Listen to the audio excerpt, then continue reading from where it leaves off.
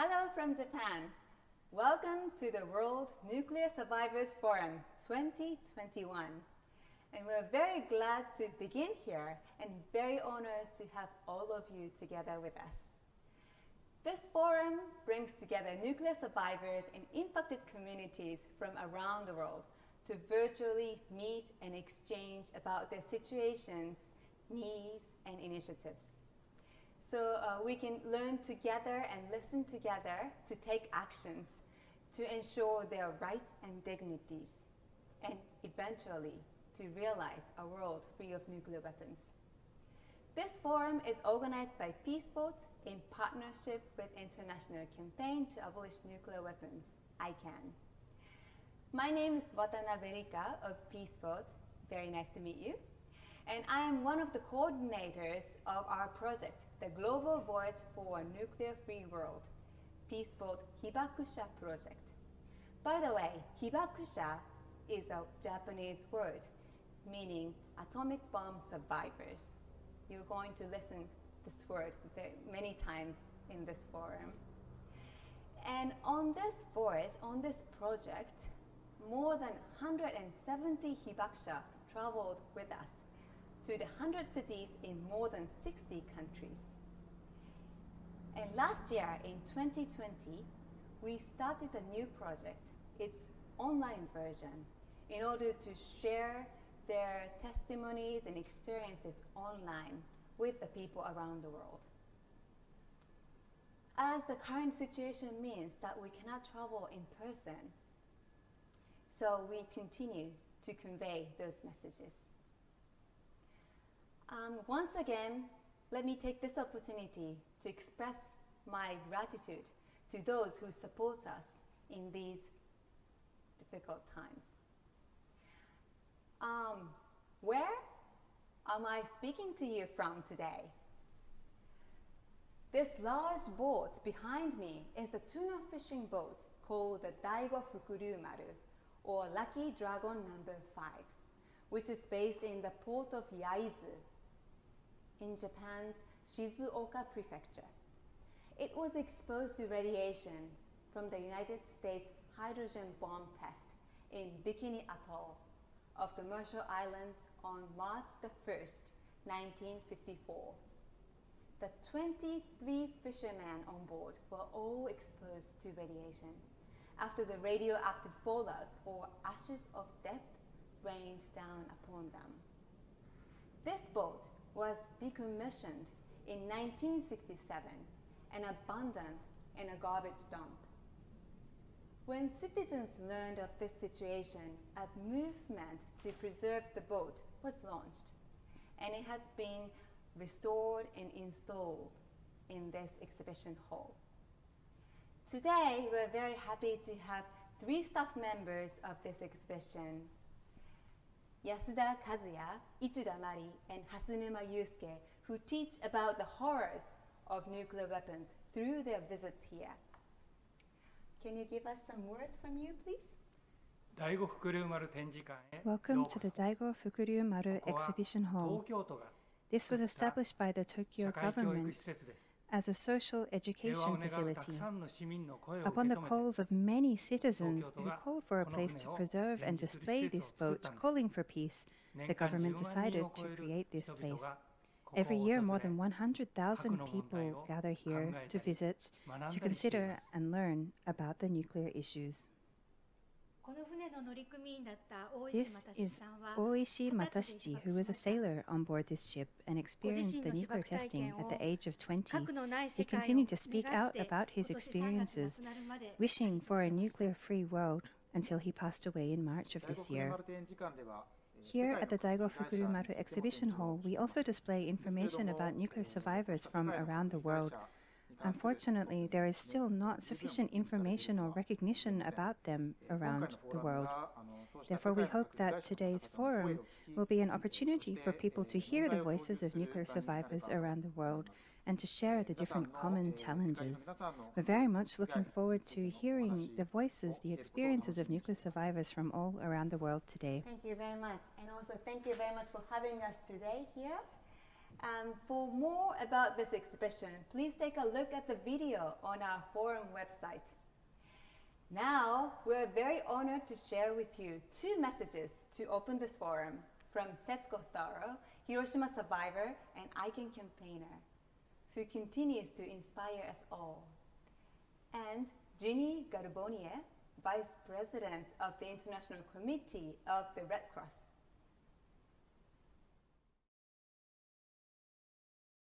Greetings to all who have joined the Nuclear Survivors Forum.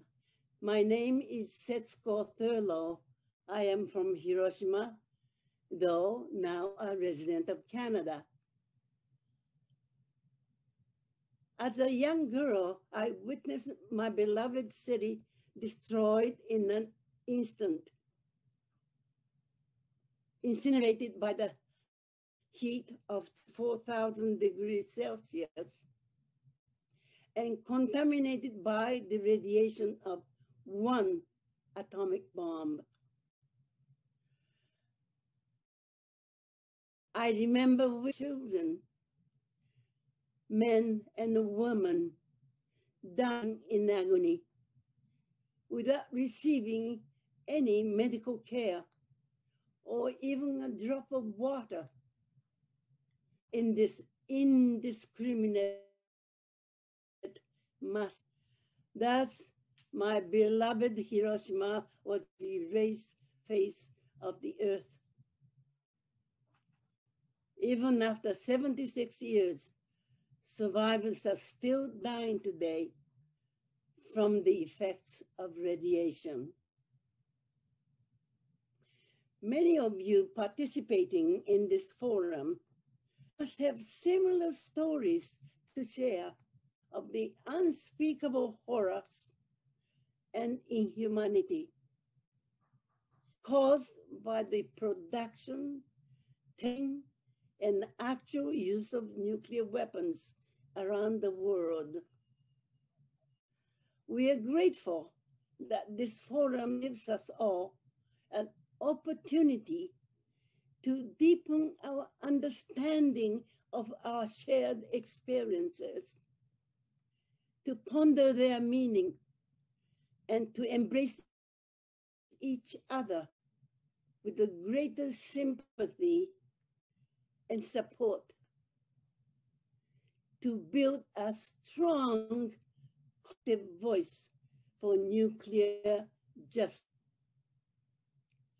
Our voices are essential to the implementation process of the Treaty on the Prohibition of Nuclear Weapons. At long last, we have a treaty that finally recognizes the disproportionate harm caused by the nuclear weapon production, testing, and use to the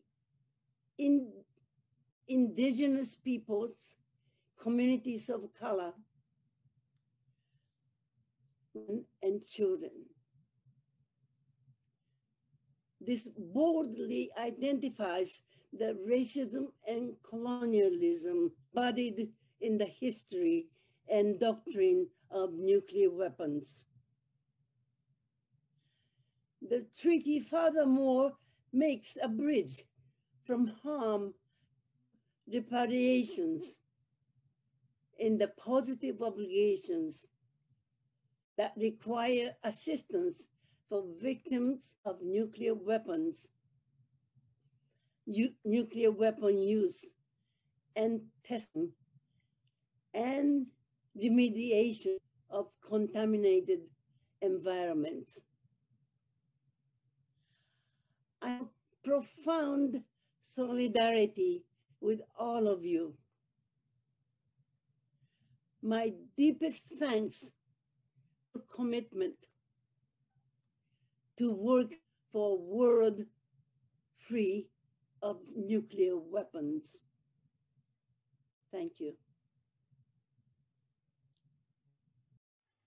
Excellencies, ladies and gentlemen, today we pay tribute to the victims and survivors of nuclear weapons use around the world. Let me first thank Peace Boat for this opportunity to share a few words with you at this important and timely event.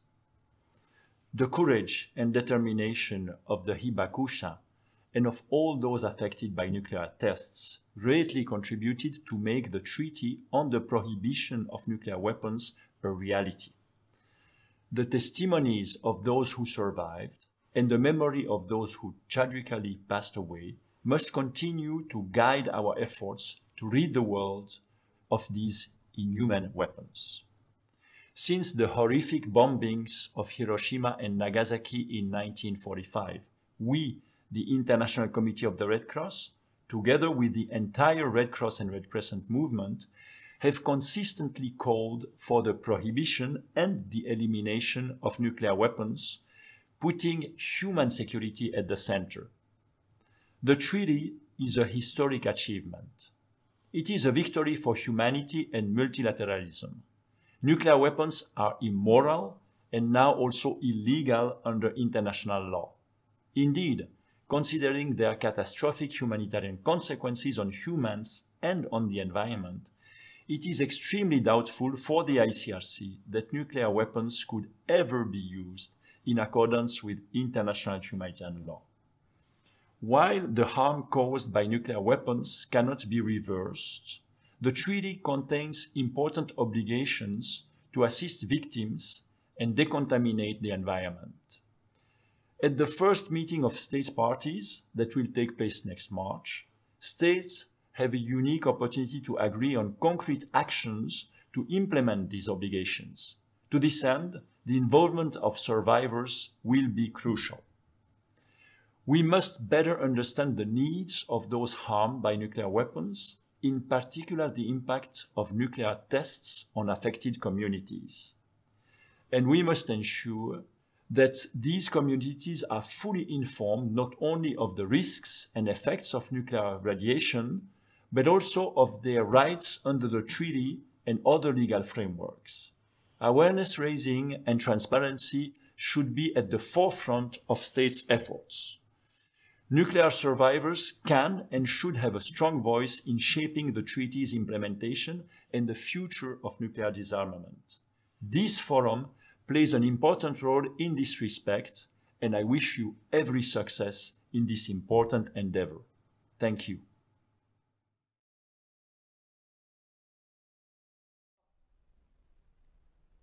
Thank you very much for the powerful messages.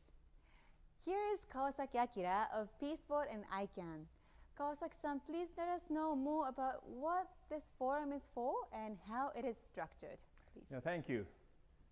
This forum is to bring together the voices of nuclear survivors so that we can listen to and learn from them. The first nuclear test was conducted in New Mexico in July 1945 after the process of developing atomic bombs secretly. Then in August 1945, the nuclear attacks on Hiroshima and Nagasaki claimed the lives of hundreds of thousands of people. Then a nuclear arms race followed. When the US conducted the hydrogen bomb test in March 1954, thousands of boats like this one were sailing in the Pacific and affected by the radioactive fallout. Imagine, over 2,000 nuclear tests have been carried out by the 9 nuclear-armed states, contaminating our oceans and lands. Today, they are possessing over 13,000 nuclear weapons and modernizing them in the name of their national security. Whose security is this?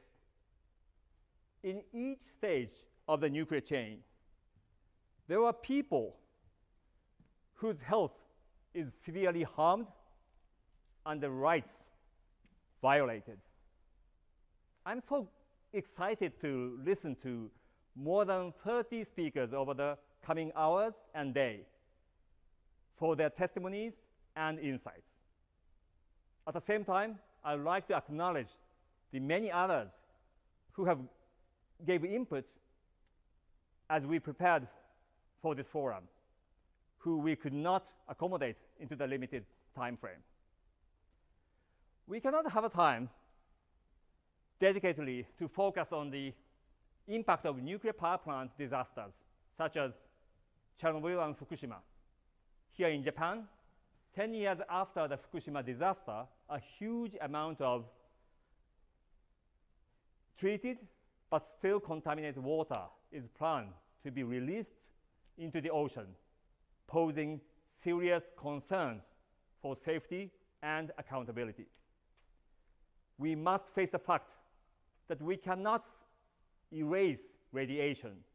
What we can do is prevent further nuclear disasters. This is why nuclear survivors and civil society groups have been appealing to the world for our own survival and for the environment that we need to carry over to the next generations. The adoption of the Treaty on the Prohibition of Nuclear Weapons, TPNW, in 2017 was a milestone in this endeavor. The treaty entered into force in January this year, 2021, finally outlawing nuclear weapons. Mindful of unacceptable suffering of and harm caused to the hibakusha and those affected by nuclear testing, the treaty's Article 6 provides the obligation for assistance to victims of nuclear weapons and environmental remediation. The first meeting of state parties to the TPNW will be held in Vienna in March 2022. Clear principles and concrete actions for the rights and dignity of nuclear survivors must be established. So this forum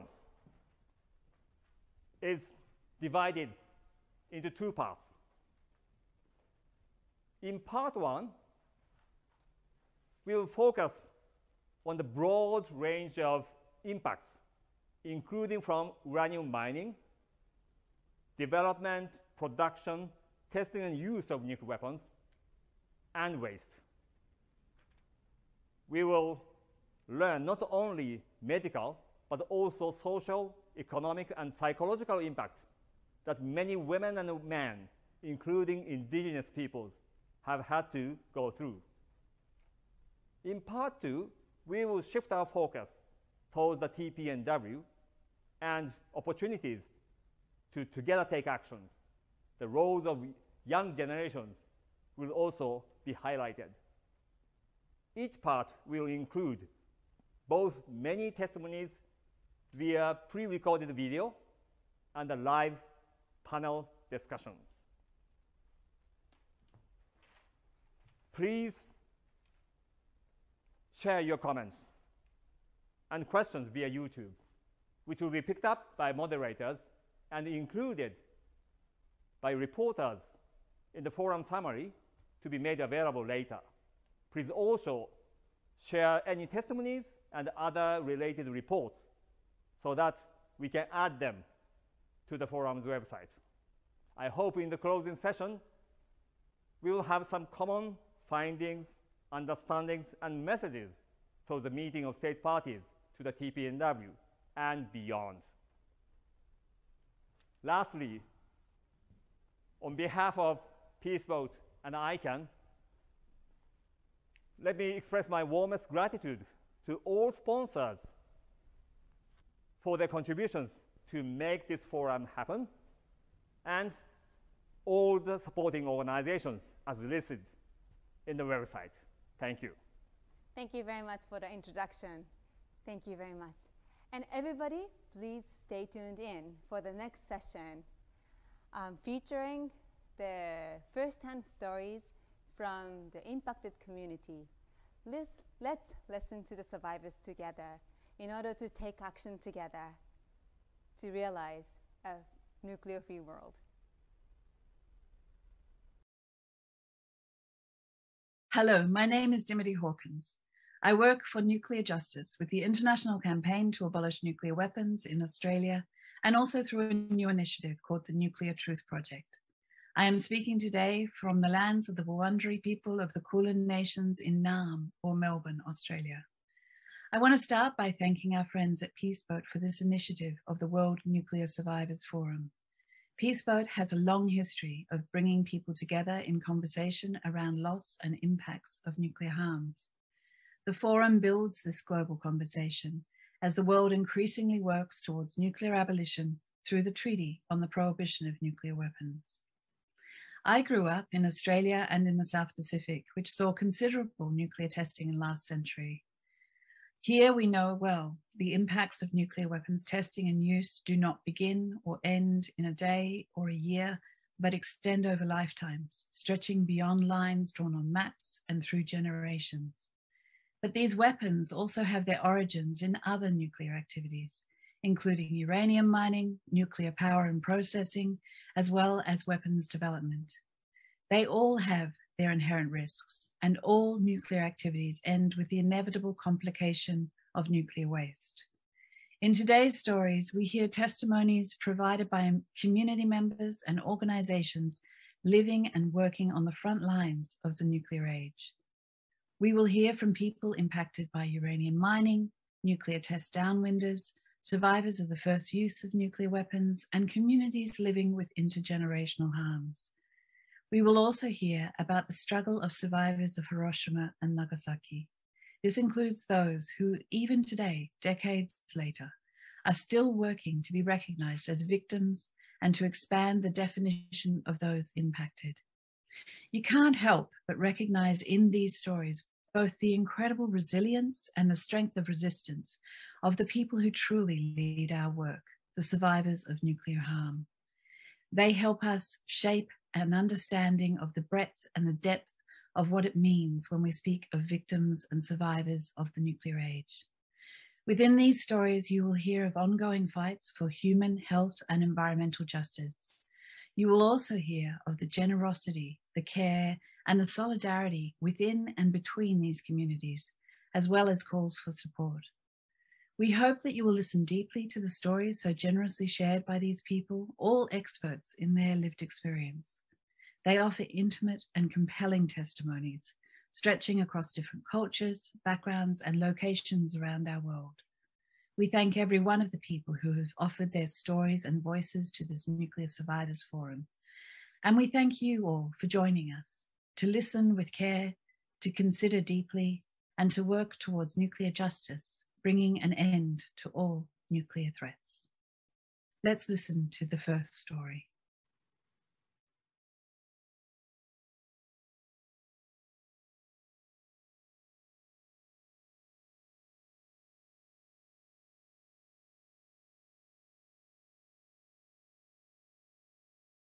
Okay, my name's Sue Coleman Hazeldine. I'm a Gulgurza woman from Sojourner on the far west coast of South Australia. I was very young when the bombs testing started happening in Australia. The winds brought the radiation fallouts to us. There was 12 tests held on Australian soil, including the Montebello Islands. Now we have got proof of 9 of them, which way the winds blew at the time. And we superimposed them, and it was amazing to see Australia's legacy from the English and Australian governments as being totally black from the radiation fallout. The first image is of the bombs that were tested on Montebello Islands, Emu Fields and Maralinga. This image shows the wind changes, and then we superimposed the wind changes. The next image is of the whole radiation fallout across Australia. This is the legacy to Australia from the Australian and United Kingdom governments. Now, we've been living with grief and loss for a long time. There's been so many different cancers, and, you know, so many birth defects.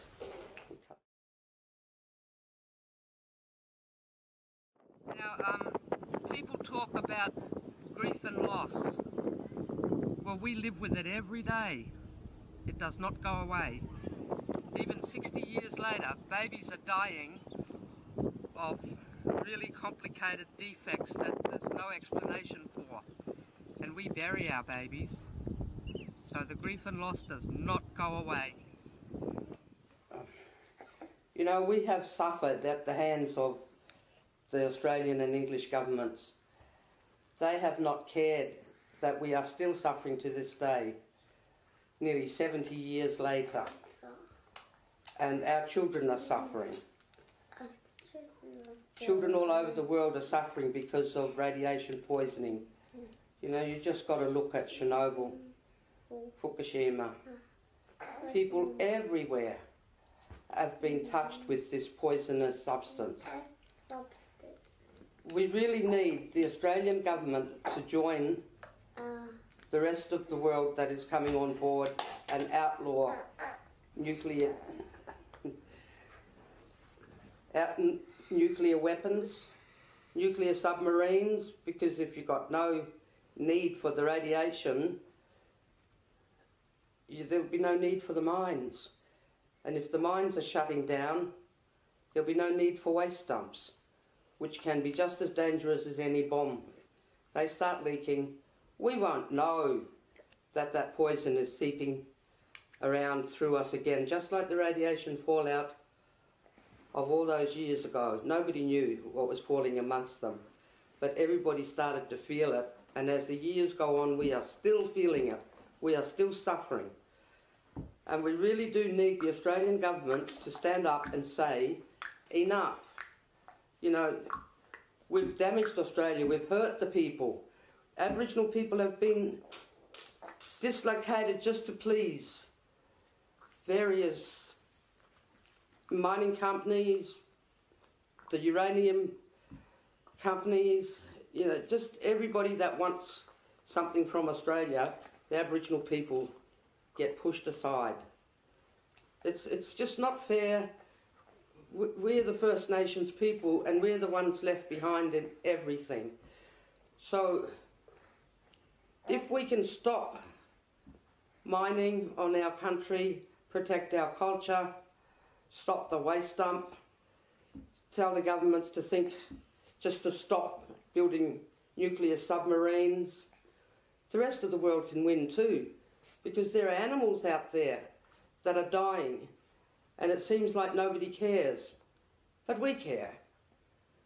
And you know, I'm starting to get old and tired, but that's not the end of my fight, because I've got children and grandchildren and great-grandchildren that are all ready and willing to stand up and fight and say no more. Give us a clean, nuclear-free future. My name is Jeremiah, and I live in Seduna. I'm Jeremiah, and I live in Seduna, and I don't want a nuclear, and I live in Australia. Even though tiredness and age are starting to catch up on me and I'm slowing down, my fight will continue, because I've got my children, grandchildren, coming along and standing up now and saying, we don't want nuclear, we want a greener future. About a sickness through our family, and you know, I believe wholly and solely in what my wife believed in.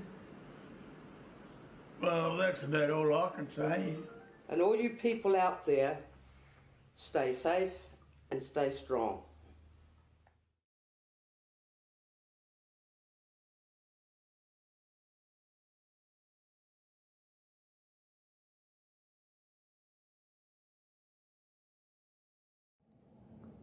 Bonjour. My name is Joan Morningstar. That's my government name. And my the spirit name is Jean Anquitque, the South Cloud woman. And I live at Misogwi First Nation. It's about 5 miles west of Blind River, Ontario. We're pretty well located between Sault Ste. Marie and Sudbury in between, about the middle. In the early 80s, Chemical, back when their name El Dorado, moved here, and they put up a plant. While they're building it, they brought in a bunch of men, steel workers and everything to build the plant. So there was trailers used as buck houses. I was hired to work there.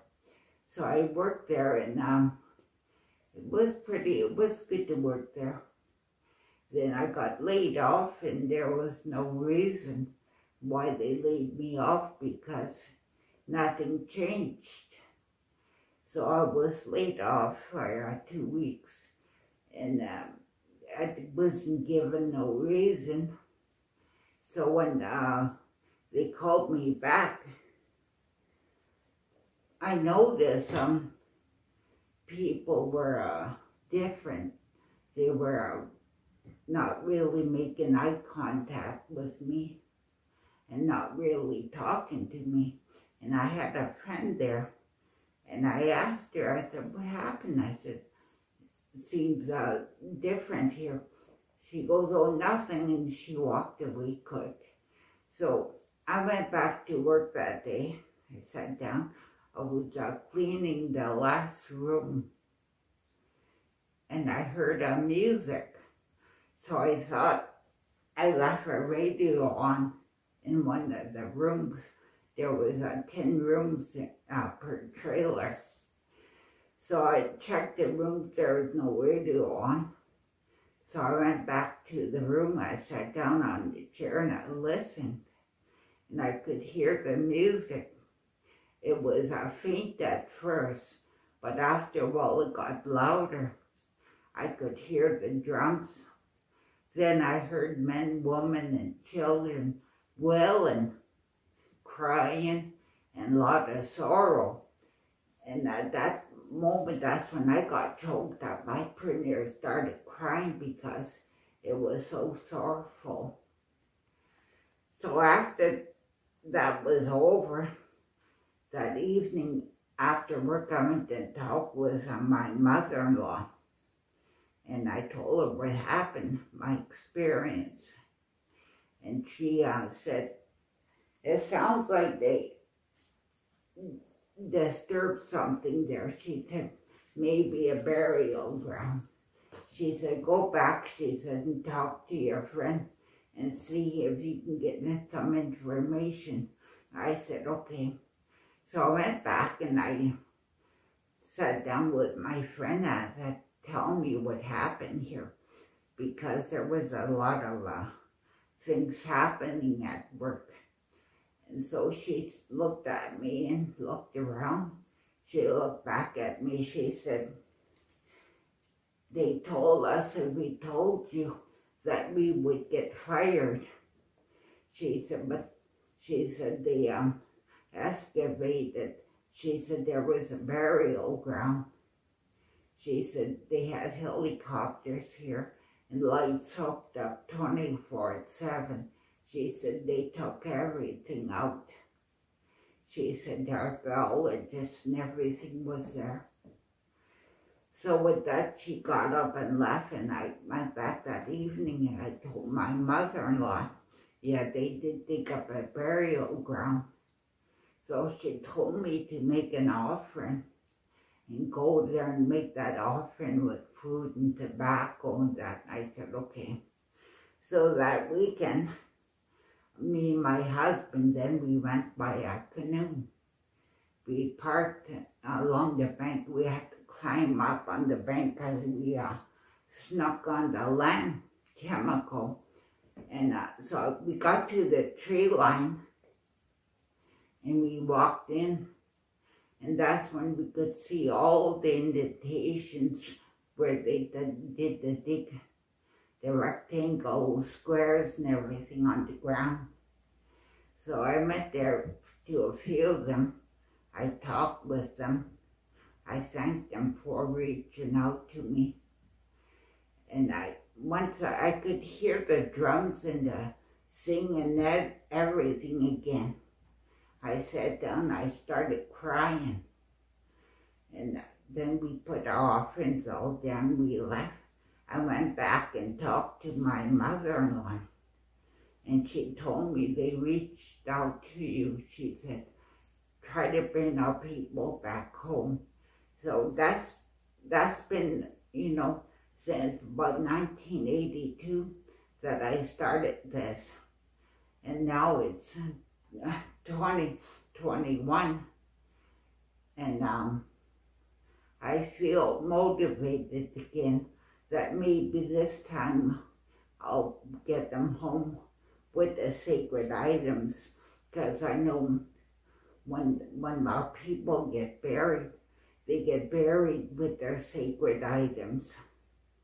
I don't want them hanging up no more in the museum or nothing. They have to be buried again, and I just want to bring the people home. Joan, how far away is the refinery and the incinerator from your reserve here?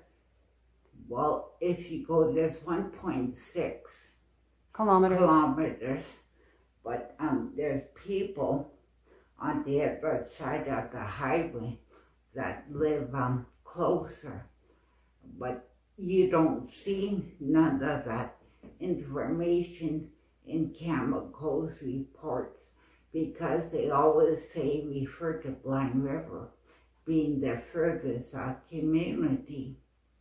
It's like Misogwi First Nation is invisible to them. They got emergency evacuation plan for the golf course. They got emergency evacuation plan. There's a hydro yard over here. They got emergency evacuation for that. But no mention of Misogwi, who lives right on their doorstep, basically. We have no emergency evacuation. If their bells went off today, do you think I could hear them? Mm. And because I got disabilities right now, I had cancer from, I believe, caused by that refinery. I got lung cancer.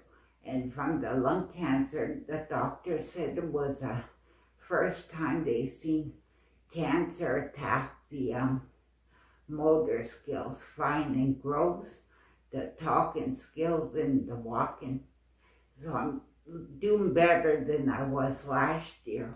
Do you think that's because you're so close to the refinery, or do you think it might have something to do with the incinerator that they put in as well?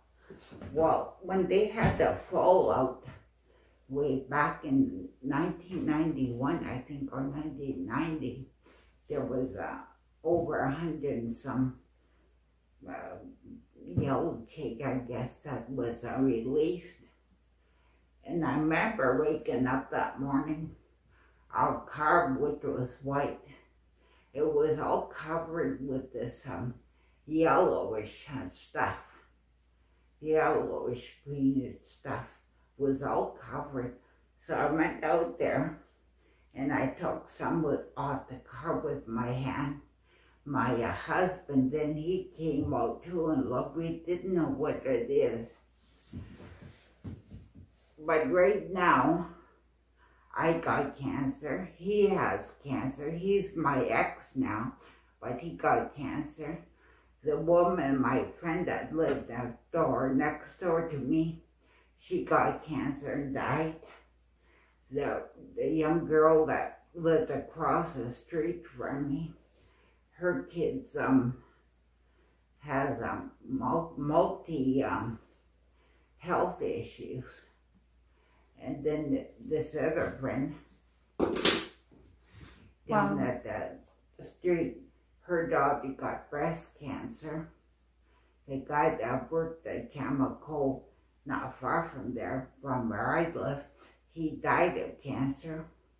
It's all over the community, eh? It's people been dying about every 3 months with cancer from here and from Blind River.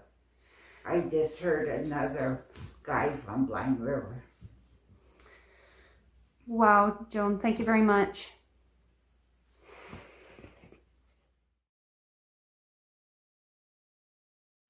Bonjour mes chers compatriotes, donc je me nomme Al-Mustafa Alassane, coordinateur de la société civile d'Arlit, le père fondateur de l'ONG Avrement, une association des droits nigériens.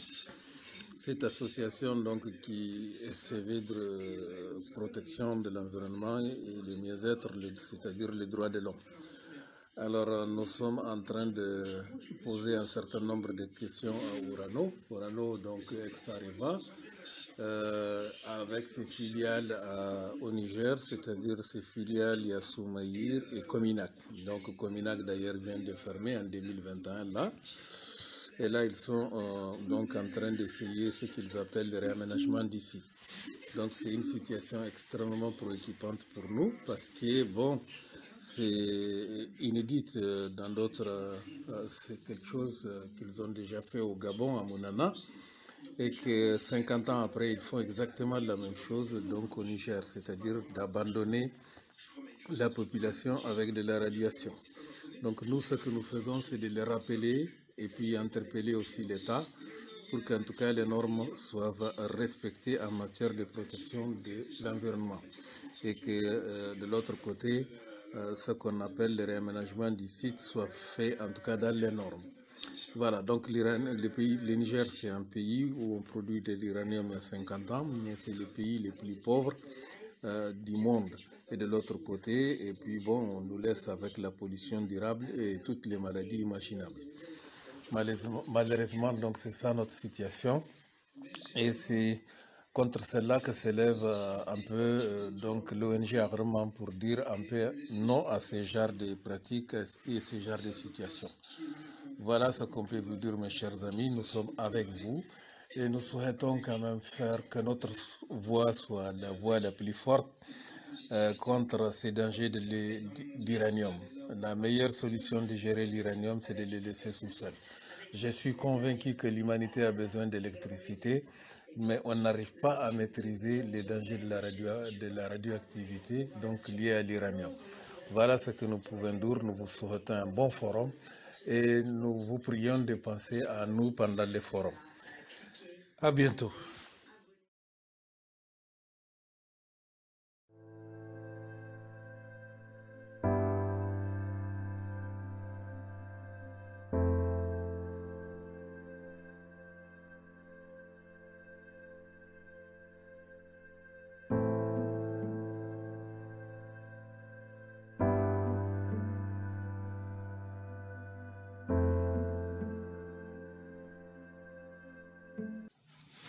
सबों को मेरी ओर से जोहार।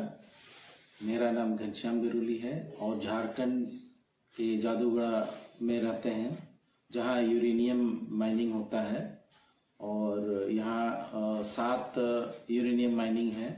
ये काफ़ी मात्रा में यहाँ यूरेनियम का खुदाई चलता है और यहाँ मिलिंग भी है, जिसके जहाँ पर यूरेनियम को पत्थर से अलग करने का जो प्रक्रिया है, ये उसके कारण काफी मात्रा में यूरेनियम कचरा निकलता है और उसको इकट्ठा करने के लिए, डंप करने के लिए टैलिंग पॉन्ड कंपनी बनाती है, जो गांव के बीच में होता है।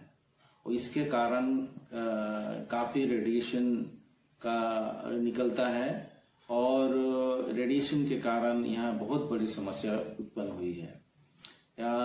महिलाओं का जो रेडिएशन के कारण देखने को मिलता है, यहाँ बच्चे विकलांग पैदा हो रहे हैं और काफी मरे हुए बच्चे पैदा हो रहे हैं, गर्भपात हो रहा है और मजदूरों में और यहाँ बसने वाले लोगों का टीबी और कैंसर जैसे खतरनाक बीमारियों से पीड़ित हो रहे हैं और अभी काफी लोगों का किडनी खराब हो रहा है। ये समस्या बनी है और इसके खिलाफ हम लोगों का संगठन है झारखंडी ऑर्गेनाइजेशन अगेंस्ट रेडिएशन, जो काफी समय से 20 वर्षों से हम लोग इसके खिलाफ आंदोलन कर रहे हैं और अभी भी आंदोलन में लगे हुए हैं। ये एक हमारे जीवन के लिए, ये पूरा पर्यावरण के लिए ये बहुत ही खतरनाक है। यूरेनियम माइनिंग के कारण लोग तो बीमार हो रहे हैं, और कितने सालों तक इस पर्यावरण को प्रदूषित करते रहेगा इसका कोई ठिकाना नहीं है। यहाँ का हवा खराब हो चुका है, यहाँ का पानी प्रदूषित हो चुका है, यहाँ का मिट्टी खराब हो चुका है। ये पूरा जीने लायक ही नहीं है, लेकिन लोग रहते हैं अनजान बन के या उस समस्या को समझ नहीं पाते हैं, क्योंकि ये समस्या जो है विज्ञान के साथ जुड़ा हुआ है।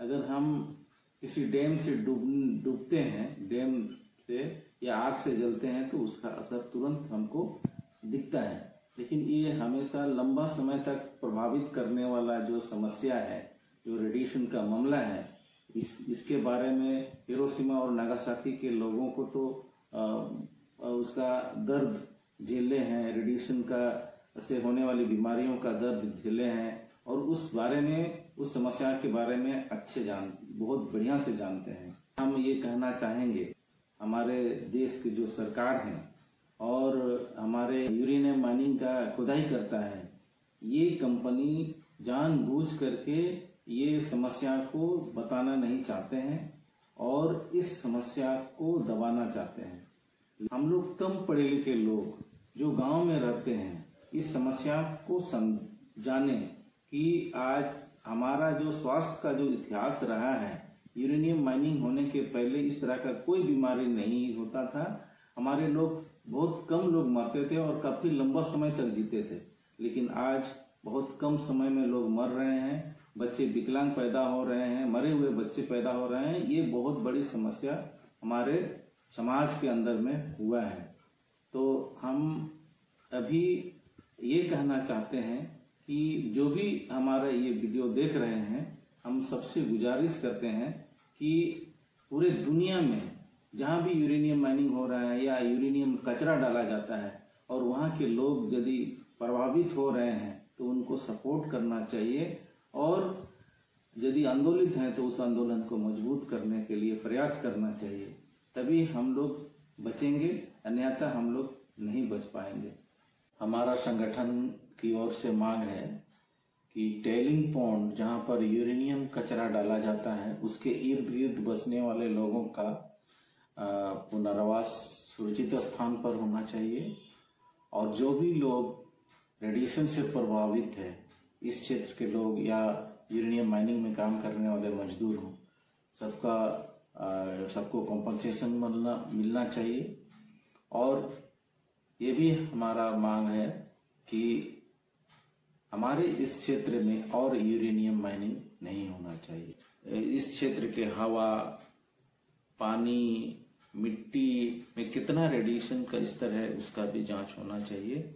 मेरा नाम डुमका मुर्मू है और मैं जोर का सचिव हूँ। सरकार और यूसेल वाले यहाँ के आदिवासियों को गुमराह कर रहे हैं और यहाँ जमीन लेने के लिए फिर जो आदिवासियों को बीच में लड़ाई का एक षड्यंत्र रच रहे हैं, लेकिन हमारे संगठन उनको कामयाब नहीं होने देगा और उस पर जो भी जैसा रणनीति अपना रही यूसेल, हम उनको जन आंदोलन के थ्रू में उसको बंद कर देंगे। हम लोग यही चाहता है कि हमारे भारत सरकार को इसके बारे में दबाव दीजिए कि यहाँ के आदिवासी लोग को आप बेघर मत कीजिए। यहाँ जो उसका अस्तित्व है, हक है, ज़मीन है, उनको ज़मीन से हक नहीं किया जाए ताकि वो बात उन तक पहुँचे।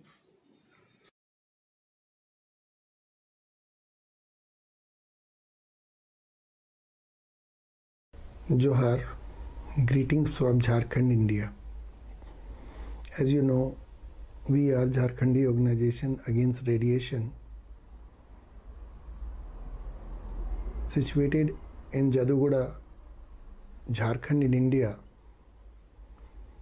and struggling for many decades against the uranium mining, its impact on health and environment, and raising voice to get justice for the radiation victim in this area. As you know, India is situated in very critical geographical location where its northern border, Chinese and Indian armies are at war-like situation. Last year itself, many casualties happen in both sides. Even in this coldest winter and in that inhospitable situation, number of troops in the both side of border are increasing. And media reporting that Chinese are rapidly expanding their nuclear arsenal and also developing and making nuclear silo in that area.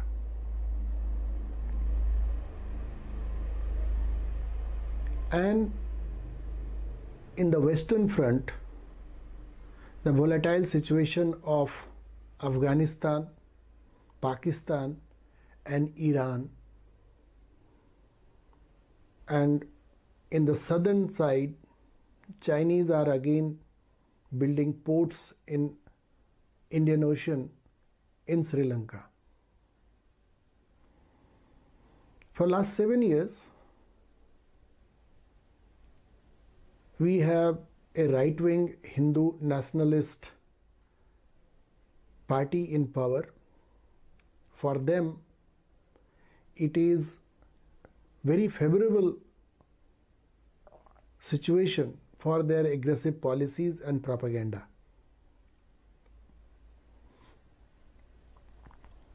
There is no political party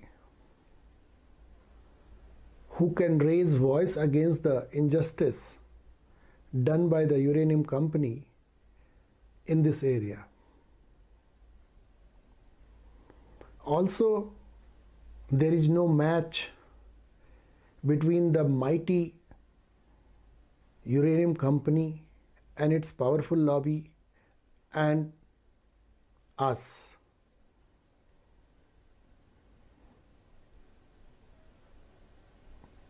Their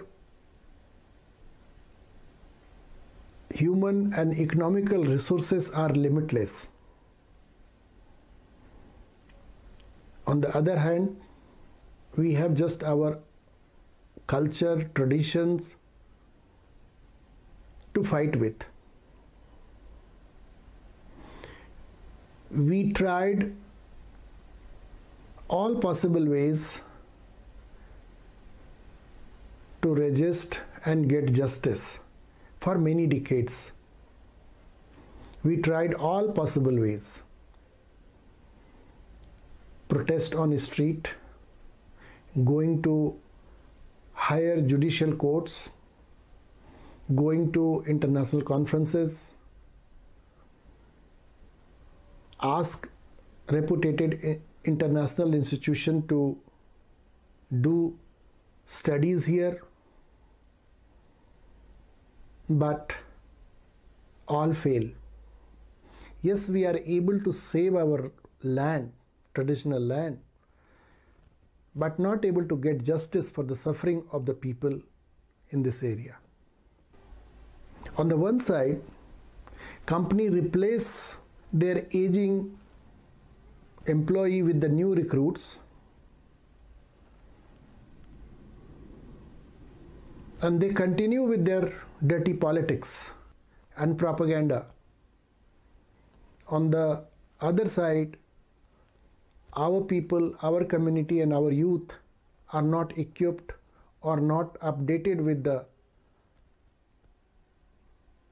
new information which is required to fight them. So there is a need to have a group or a platform where mining affected communities who are mostly indigenous people all around the world, they can come together, they discuss their strategies, their suffering, their experiences, and make strategies for strengthening the grassroots movement.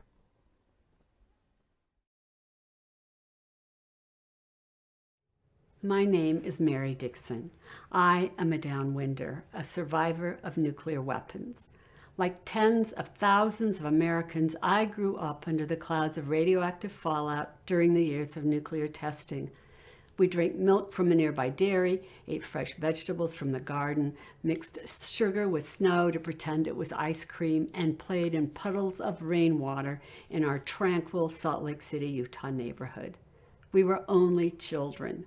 How were any of us to know that a silent poison was threading its way through our bodies when a government we trusted repeatedly assured us that there is no danger, and distributed pamphlets telling us not to let reports of Geiger counters going crazy bother us? We watched films warning against communist invasions, did duck and cover drills in school that were more like games, and didn't think about the Cold War that was raging or nuclear bombs that were regularly detonated in nearby Nevada.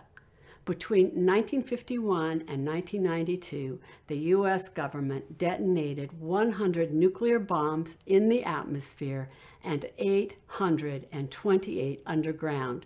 Winds carried radioactive fallout from those detonations, all far more powerful than the bombs that leveled Hiroshima and Nagasaki, hundreds, even thousands of miles away from the Nevada test site, exposing countless people downwind to deadly levels of radiation. The detonation that most haunts me is the one named Sedan. I had just turned 7 when it was detonated on July 6, 1962. Though exploded underground, that one test released a plume of fallout 16,000 feet high that left a crater displacing 12 million tons of radiated earth, which went into that plume and fell out on my Salt Lake City neighborhood and far beyond. In my 20s, I was diagnosed with thyroid cancer. I underwent a thyroidectomy and subsequent radiation treatments. Every morning, a doctor came to my hospital door to point a Geiger counter at me to measure how hot I was. On my door and hospital bracelet were the radiation symbols. I was the radioactive material. When I left the hospital, they burned my clothes and told me not to be around pregnant women or try to get pregnant for a year. Another surgery meant I never could have children. As adults, my older sister and I began compiling a list of childhood friends and neighbors who had cancer, tumors, autoimmune diseases. That list numbered 54 people in a 5-block area of our childhood neighborhood. Too many of my classmates died, one of a brain tumor when we were 8. I remember wondering why she came to school with her head shaved. 4 weeks later, her 4-year-old brother died of testicular cancer. Another friend died of bone cancer at 16, others of brain tumors. No wonder one of my neighborhood friends said he felt lucky to make it to 40. In 2001, I added my sister's name to the list. She was only 46 when she died, leaving 3 young children behind. Now my younger sister is battling cancer and my youngest sister is being treated for autoimmune disorders. Of the Utah downwinders I worked with most closely, I am the only one still living. I listened with despair as one called me at the end of her life, tearfully begging me to help her die, a heartbreaking and impossible request. Another one told me before she died, "You have to keep fighting for this because the rest of us are too sick." I feel an enormous responsibility to all of them to do this work. That's why I've spent decades researching, writing, and speaking about the human toll of nuclear weapons testing. Over the years, countless people have reached out to tell me their own devastating stories. The woman who lost 3 children to leukemia during above-ground testing and is now seeing her 3 adult children battle cancer. The woman who lost her husband to cancer then felt her heart shatter when her 5-year-old son, who had been diagnosed with bone cancer, woke up from surgery asking, "Mama, where's my leg?" I could go on for hours with heartbreaking stories of the harm wreaked on unsuspecting Americans by radioactive fallout. Barbara Rose Johnston, author of Half-Lives and Half-Truths, wrote, "The arms race did not prevent nuclear war. It was a nuclear war." My late friend put it perfectly. We're victims of the Cold War, only we never enlisted, and no one will ever fold a flag over our coffins. The Cold War had casualties, and we and too many others like us around this planet are those casualties.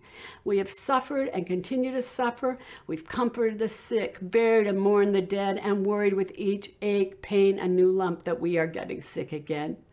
Few Americans know the extent and staggering human cost of our nuclear past. We'll never know how many people were harmed, but we do know that it was far more than have ever been acknowledged. Sadly, most victims of nuclear weapons will never know they are. While other people carry pictures of their children in their wallets, I carry this map showing where fallout from atmospheric testing went. It was created by Richard Miller, author of Under the Cloud, The Decades of Nuclear Testing, after analyzing the government's own data. People are stunned when they see it.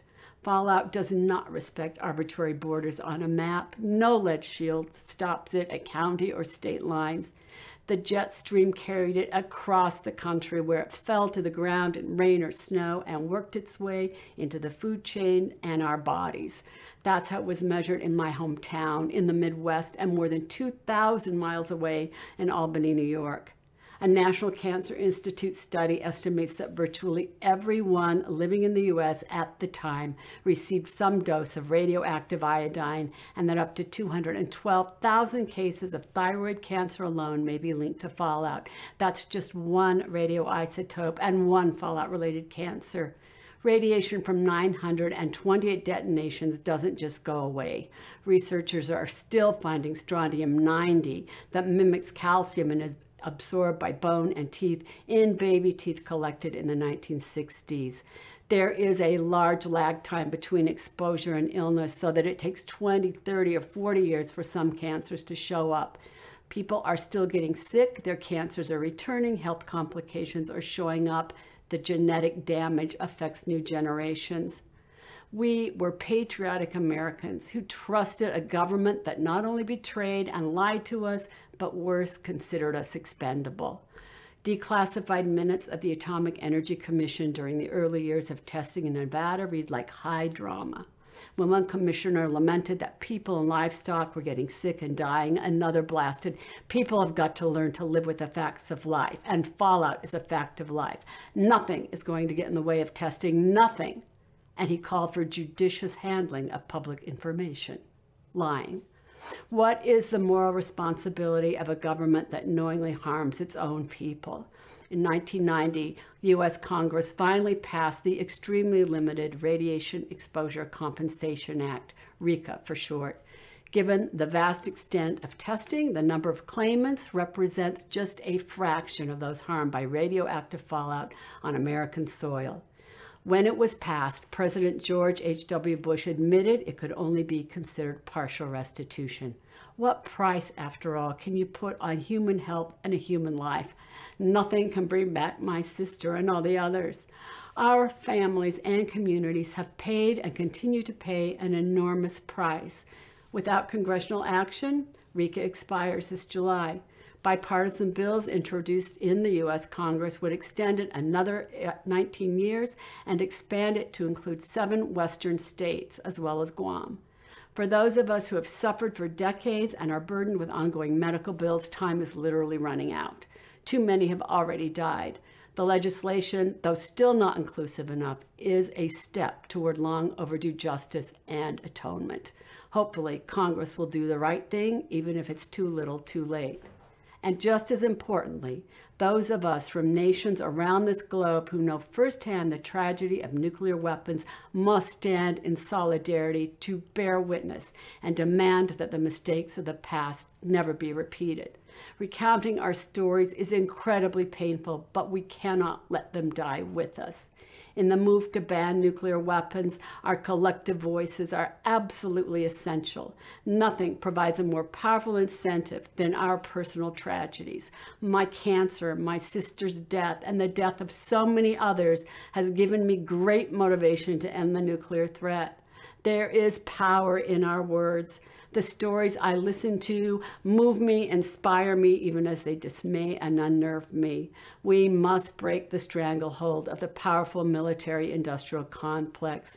We must do all we can to ensure that no government ever again sacrifices innocent human beings to the madness of nuclear weapons. Thank you. 안녕하세요. 저는 한국인 원폭피해자협회 회장 이규열입니다. 먼저 피스보더에서 핵 없는 세상을 만들고 세계 평화를 위한 운동에 참여하시는 피스보더와 관계자 여러분께 감사의 말씀을 드리고, 특히 2021년도 세계 핵 피해자 포럼을 준비하고 개최한 데 대하여 축하와 함께 격려를 보냅니다. 잘 아시다시피 지난 1월 유엔에서 50개국 이상 회원국이 비준한 핵무기 금지 조약 기구가 탄생하였는데도 불구하고 정작 핵을 보유하고 있는 미국이나 중국, 소련, 프랑스나 영국 같은 강대국들은 이를 반대하고 미동도 하지 않은 채 아무런 움직임도 없이, 특히 우리 일본과 한국은 핵 피해국이면서도 이 운동에 참여하지 않고 비준조차 하지 않은 것은 매우 유감스러운 일이라 아니할 수 없습니다. 우리 한국인 원폭 피해자는 1945년 8월 6일과 9일 일본의 히로시마와 나가사키에서 일제의 강점기로 강점기간 중 히로시마에 7만 명, 나가사키에 약 3만 명의 한국인이 살고 있었는데 1945년 8월 6일 히로시마에서 또 8월 9일 나가사키에서 미국의 핵 공격을 받고 10만 명 넘는 조선인 피해자가 희생자가 발생하였습니다. 이로 인해 5만 명이 현장에서 숨지고 5만 명이 핵 피해를 입은 채 조국의 강복과 함께 귀국하였으나 모두가 숨지고 지금은 2,100여 명에 불과한 생존자가 있습니다. 인류 역사를 더듬어 볼 때 핵무기는 그야말로 인류를 괴멸시키고 온갖 지구의 생태계를 흔적도 없이 만드는 정말 위험한 병기입니다. 우리 피스보드와 함께 세계 평화를 추구하는 우리 인류들은 핵무기 없는 세상을 만드는데 모두가 앞장서야 할 것이며, 특히 원폭 피해를 입은 피해자 당사자들은 더더욱 핵무기 폐기 운동에 앞장서야 할 것으로 생각을 합니다. 핵 피해자에 대해서 추가로 제가 말씀을 더 드린다면은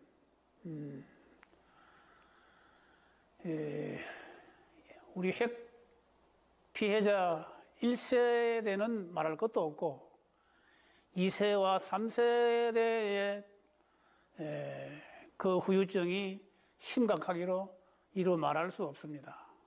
원인 모를 병마와 함께 시달리는 우리 2세, 3세 후손들의 실태는 그야말로 말할 수 없을 정도로 병마와 시달리고 있고, 또 원인을 모르니까 제대로 치료조차 하지 못하고 있는 그런 실정입니다. 이러한 것들을 볼 때 정말 핵 피해자의 당사자로서 너무나 안타깝고 보기 힘들 정도입니다. 아무튼 오늘 피스포트에서 주최하는 2021 세계 핵 피해자 포럼이 성공적으로 잘 이루어지고 하여 핵 무기가 이 지구상에서 사라지고 핵 없는 세계 평화가 이루어지기를 간절히 바라면서 말씀을 마치겠습니다. 감사합니다.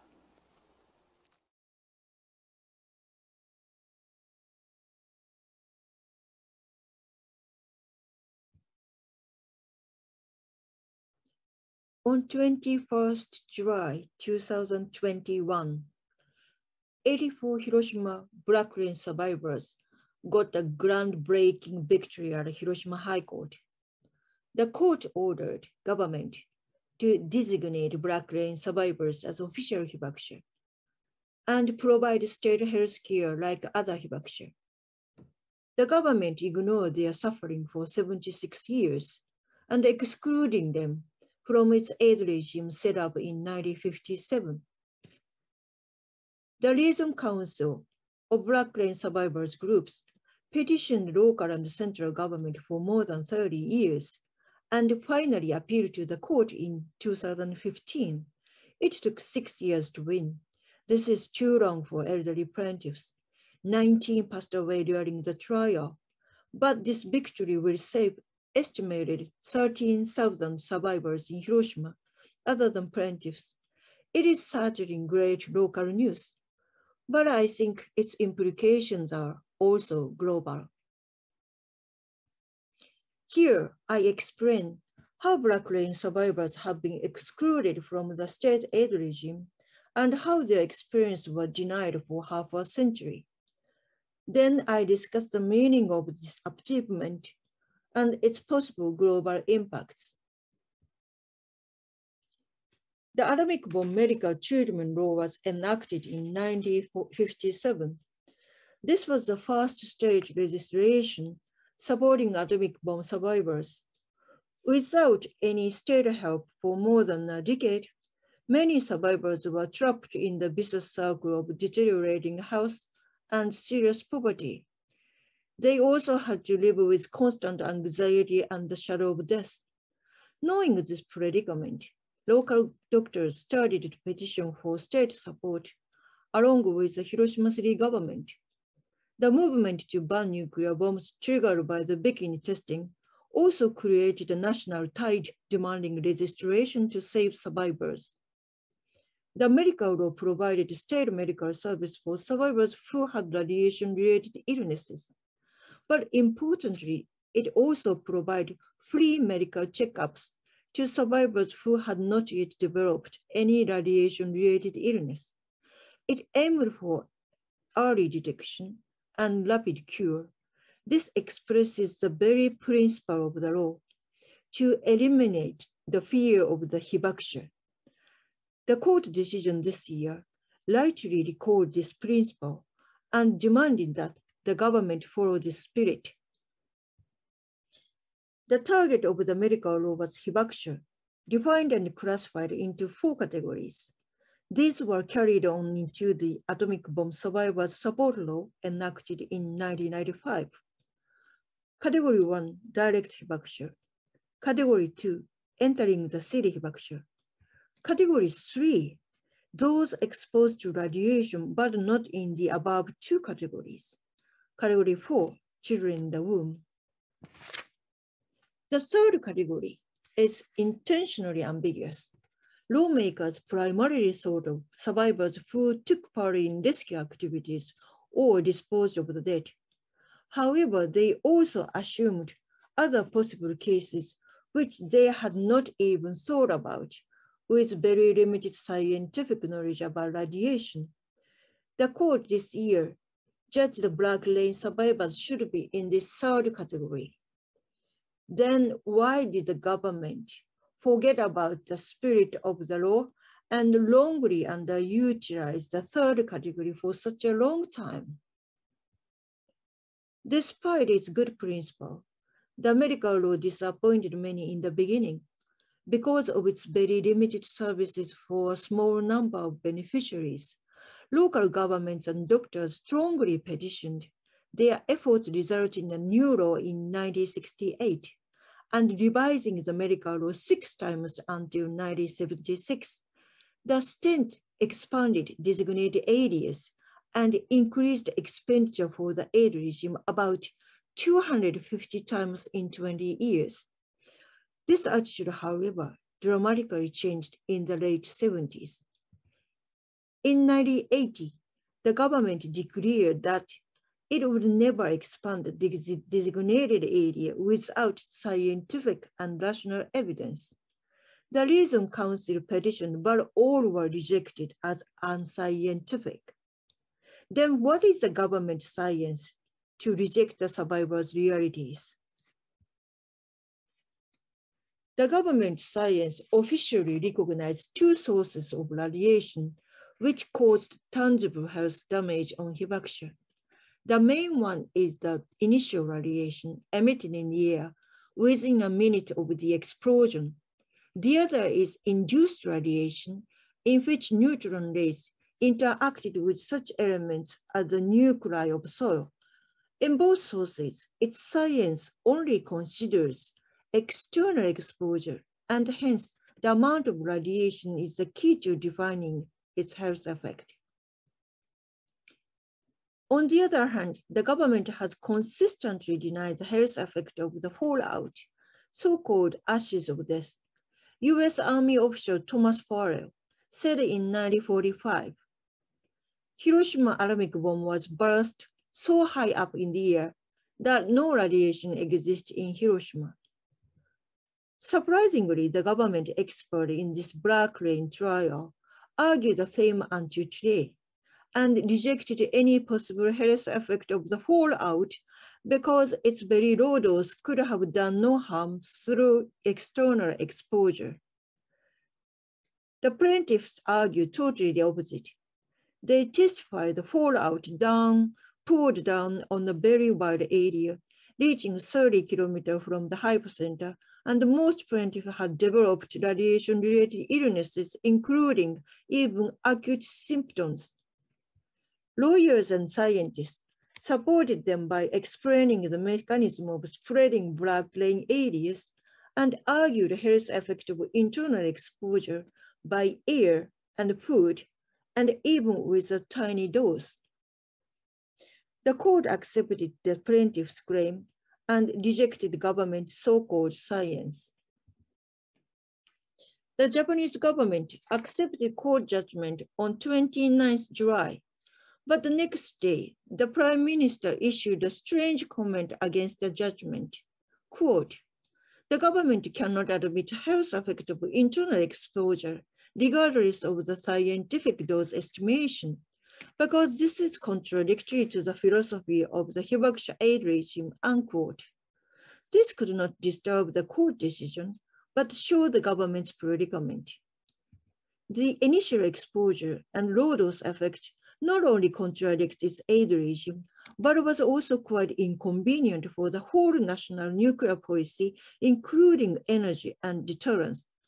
Both are also pillars of the NPT regime, which the Japanese government ratified in 1976 and has been deeply committed to since then.